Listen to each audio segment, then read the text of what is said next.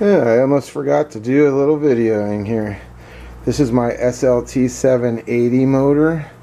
Well, they call it a Fuji 780 motor. It's out of a 1997 SLT 780. We're doing a full rebuild. We got the SBT crank.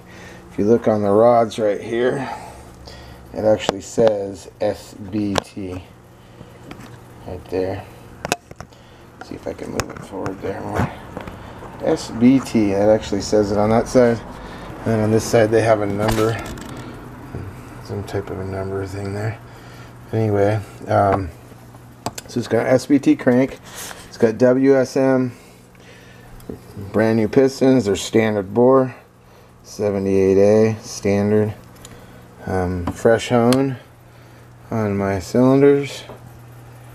You can see I just got these two on and I'm like, oh, I better do the last before I put this last cylinder on. So getting ready to put this cylinder on. So you got brand new pistons, all three cylinders, standard bore. All I did was hone the cylinders, replace the crank.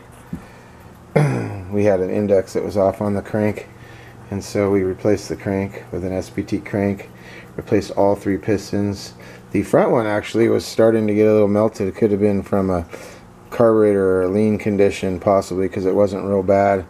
But the back one was melting holes in it because the index was off. So we're going to be checking the index next just to make sure everything's okay. But as you can see, we got everything done. It's really nice. Look at the hone I did.